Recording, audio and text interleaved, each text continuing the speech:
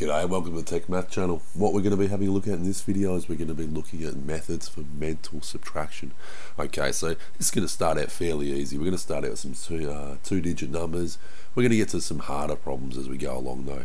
Now there's a couple of different methods you would be using when you are doing mental subtraction. Typically both these methods go from left to right. You'll see what I mean by this in a minute. But you can employ the different methods just for different types of subtraction questions. One where you're not borrowing questions and one where you are trying to borrow off other numbers. You'll again see what I mean with this.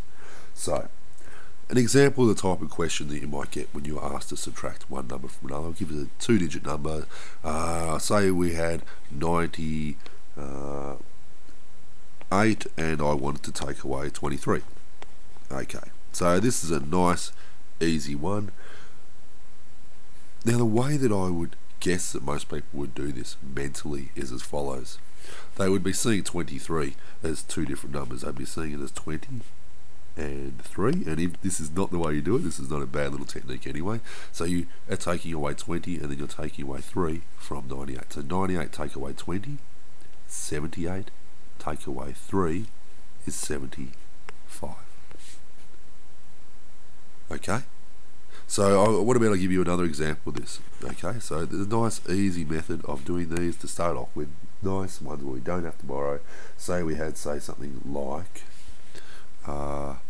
68 and we're going to take away 25. Okay, so nice and easy. So 68 is made up of 20 and 68 we have 20 and 5 we are taking off. It's a 68.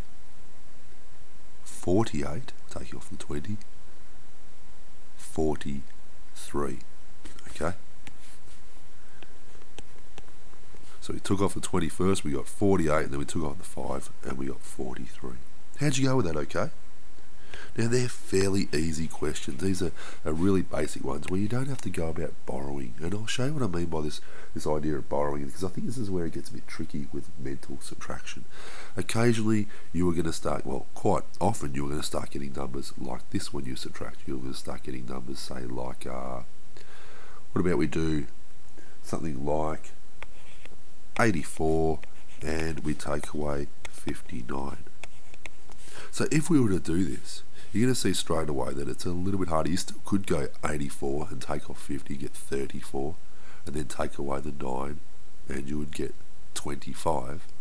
But there's also another way that you could do this, which you might find a little bit easier.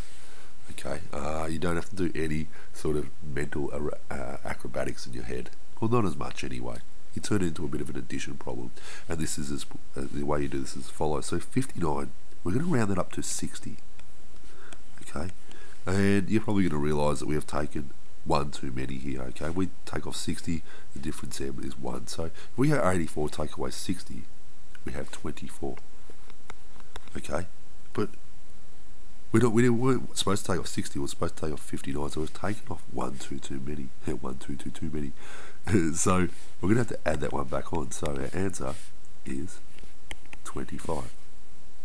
Okay, so we take off that next number up, so 84, take away 60 is 24 plus 1. So we've turned it into a bit of an addition problem. So I'll give you a couple more examples of these. So say we had a question 82 and we are going to take away 34.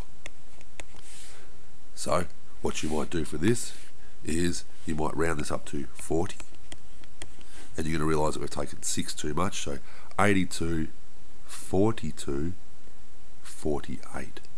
Okay, I'll show you how I've done this. Okay, so we've gone 6 too much. I'll write that little 6 down there.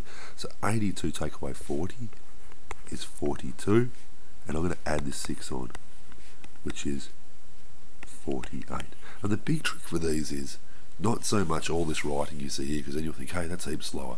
It's trying to do this in your head. Okay, this is the trick. This is mental subtraction we're after here, not written subtraction. It's always hard to try and explain mental subtraction sometimes, and you're writing it down at the same time. So I'm going to give you a bunch of questions with these. Say we did, what about 67 take 48? You might get to answer this really quickly. And What about we do 51 take away 27? Okay, and we will also do 148 and we will take away 79.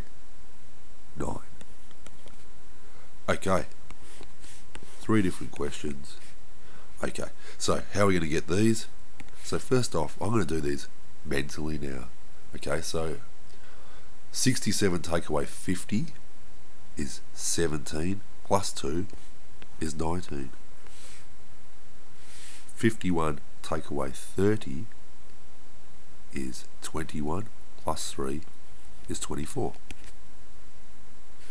148 take away 80 is 68 plus 1 is 69. See how easy that is? Okay, what about I give you a couple that are just a little bit harder, okay? What about we do this type of one? What about we do, say, something like 162 and I'm going to take away 97. Okay, hey, that's not that hard at all, is it? Actually, that's a really easy one because this is almost 100. Take that off, it's going to be 62 plus 3. Our answer is going to be 65.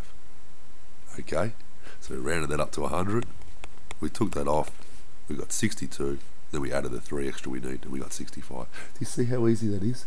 Okay, in the next video what we're going to be having a look at is we're going to extend this into bigger numbers. So hopefully you find this handy, and if you do, have a look at this next video. We'll take this even further. Anyway, thanks for watching. See you next time. Bye.